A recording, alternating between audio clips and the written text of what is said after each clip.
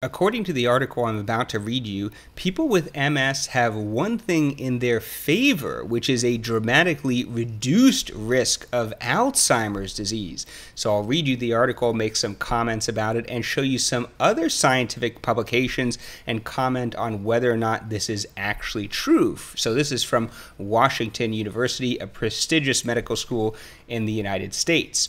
People with MS are far less likely than those without the condition to have the molecular hallmarks of Alzheimer's disease, according to new research from Washington University School of Medicine in St. Louis.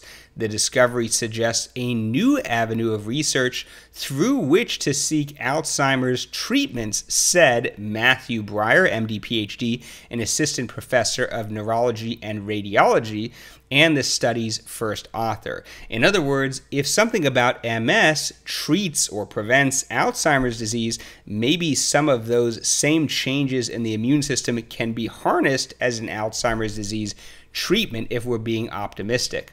Our study findings imply that some component of the biology of MS or the genetics of MS patients is protective against Alzheimer's disease, Breyer said. If we could identify what aspect is protective and apply it in a controlled way, that could inform therapeutic strategies for Alzheimer's disease. The study, an example of clinical observations directly impacting research, was published in the Annals of Neurology. I'll include the link to that study in the description below.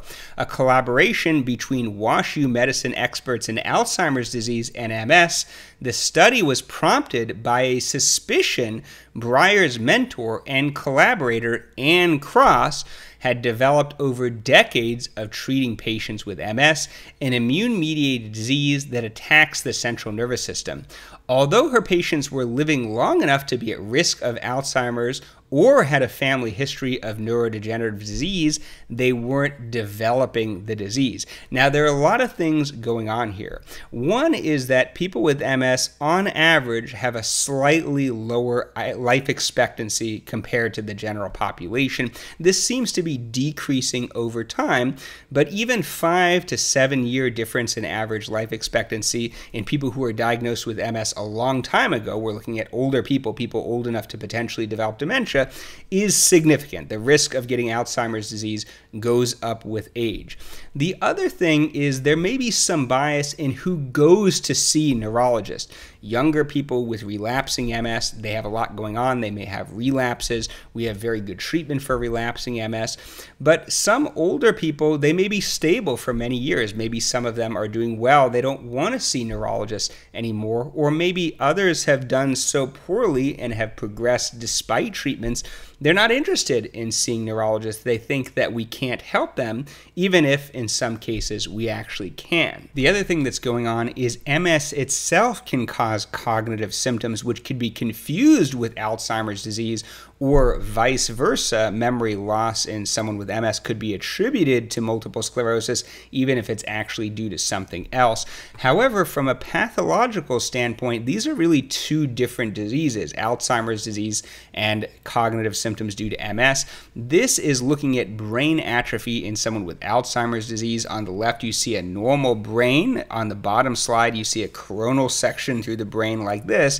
And on the right is Alzheimer's disease. You can see the sulci are greatly enlarged due to cortical atrophy, due to the death of cortical neurons in Alzheimer's disease. The occipital lobe tends to be spared, but the parietal, temporal, and frontal lobes are greatly affected. This is a brain, I presume, of someone with significant advanced Alzheimer's disease. Here you can see the hippocampi in the medial temporal lobe involved in short-term memory are very atrophic. Multiple sclerosis is totally different. This is brain atrophy in someone with MS. We're looking at an axial slice like this. Here you can see the subcortical white matter and periventricular lesions, and you can see the ventricles or fluid-filled spaces are enlarged due to loss of that subcortical tissue, but the cortical atrophy is not that severe, and if we looked at the hippocampi, not shown in this image, they wouldn't really be atrophic. This often results in different clinical symptoms. Classically, people with Alzheimer's disease early in the disease may have significant impairment of short-term memory, but everything else is okay. So you could have a conversation with someone with Alzheimer's disease.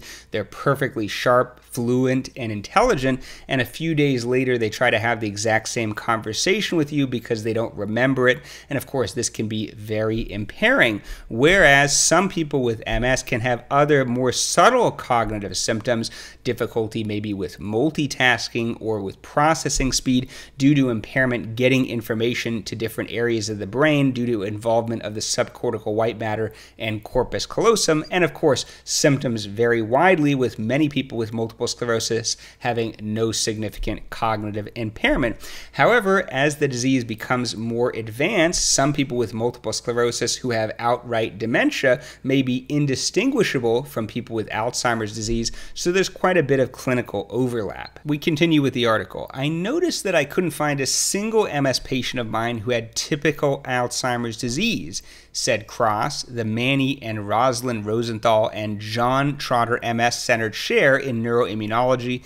If they had cognitive problems, I would send them to the memory and aging specialist here at the School of Medicine for an Alzheimer's assessment, and those doctors would always come back and tell me, no, this isn't due to Alzheimer's disease.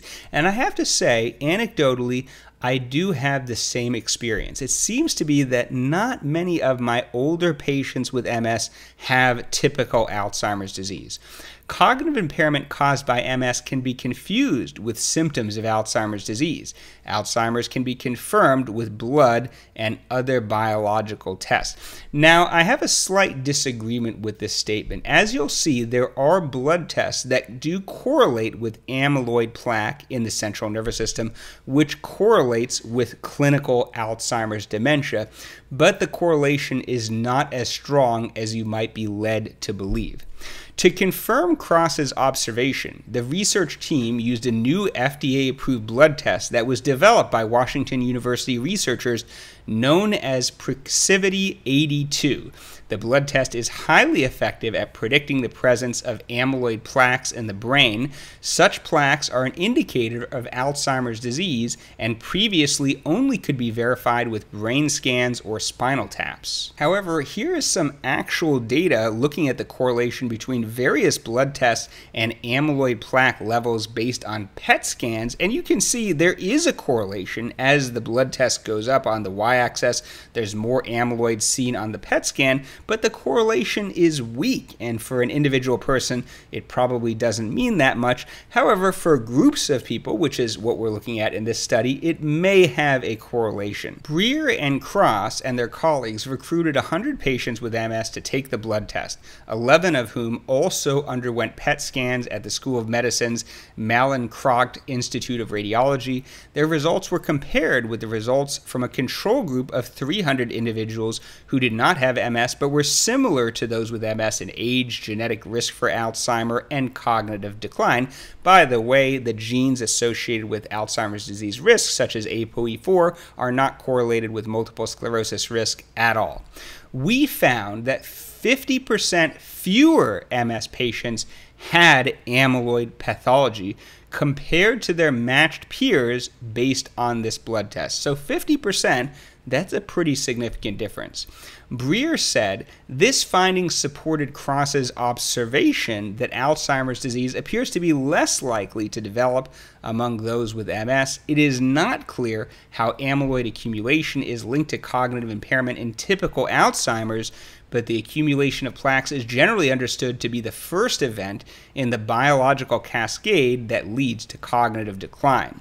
The researchers also found the more typical the patient's MS history was in terms of age of onset, severity, and overall disease progression, the less likely they were to have amyloid plaque accumulation in that patient's brain compared to those with atypical presentations of MS. I'm not exactly sure how you would objectively define atypical versus typical MS. This suggests there is something about the nature of MS itself that is protective against Alzheimer's disease, which Breer and Cross are planning to investigate. MS patients generally have multiple flare-ups of the illness over the course of their lifetimes. During these flare-ups, the immune system attacks the central nervous system, including within the brain. It's possible that this immune activity also reduces amyloid plaques, the researcher said. Now, of course, this is just pure speculation, but it is possible that activation of the immune system could have benefits in preventing other diseases. A lot of the anti-amyloid monoclonal antibodies being developed to treat Alzheimer's disease induce an immune response. Maybe people with MS have a more natural, effective immune response against accumulation of abnormal pathologic proteins.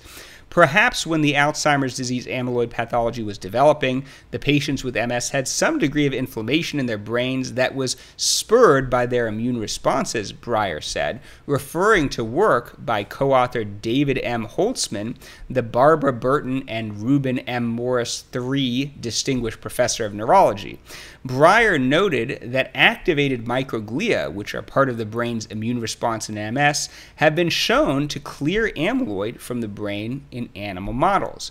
Breyer and Cross have begun the next steps of this research, both to tease out possible human genetics involved, as well as to test amyloid plaque development in amyloid models representing MS. And for this last paragraph, I give them huge credit. Several of Breyer's and Cross's co-authors on this study are affiliated with C2N Diagnostics. This is the diagnostic test for Alzheimer's disease mentioned in this study, a Washington University startup that provided support for the investigation. The Precivity82 test is based on technology licensed to C2N by the university, so they're stating their conflict of interest clearly and unambiguously. Okay, but if this is actually true, if this is a real phenomenon, we should just be able to look at people with MS and see that they have a lower rate of Alzheimer's disease. Well, this is one study on the topic. This is a cross-sectional study from a data broker Optum in the United States, and they found the risk of Alzheimer's disease in the age group 45 to 64, which is younger people who shouldn't have much Alzheimer's disease, was actually much, much higher in people with multiple sclerosis, 1.4% in people with MS versus only 0.2% in those without MS. For people who were a little bit older, it was more similar. Looking at the age 65 plus category, about 4% of people with MS had Alzheimer's disease versus 3.3% without. So in this study, there was no benefit to having multiple sclerosis and reducing the risk of Alzheimer's disease. In fact, it was increased. This is a study from Korea, which has the same finding. It compares people with MS versus people without MS.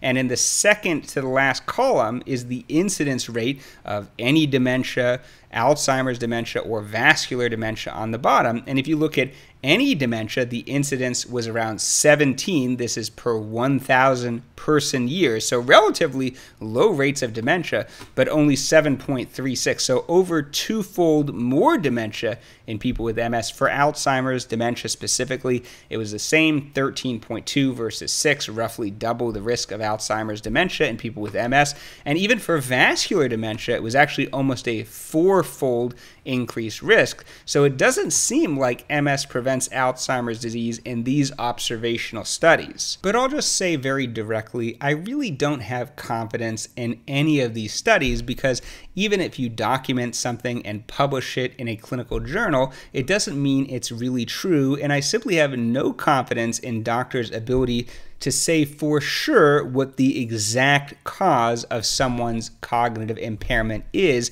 For instance, let's say someone with multiple sclerosis has cognitive impairment. They're assessed by someone who diagnoses them with dementia.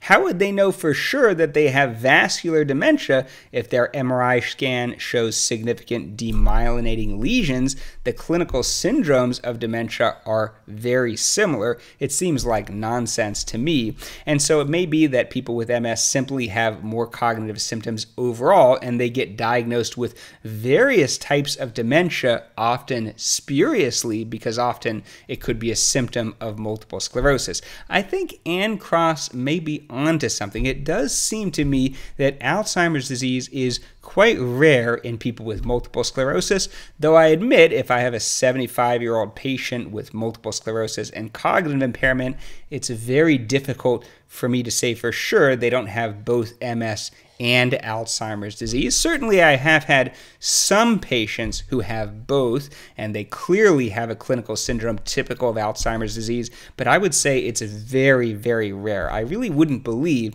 that it's 4% of people with multiple sclerosis over age 65. It seems to be less than that. I don't really know that there are clinical implications of this. It seems it's a little far-fetched that we would use this information to come up with a treatment for Alzheimer's disease, but it's interesting nonetheless. I'd be interested to know if you are older with MS, have cognitive symptoms, have you been diagnosed with Alzheimer's disease, and how do you know that you have that and not just symptoms of MS? And let me know if you have ideas for other videos.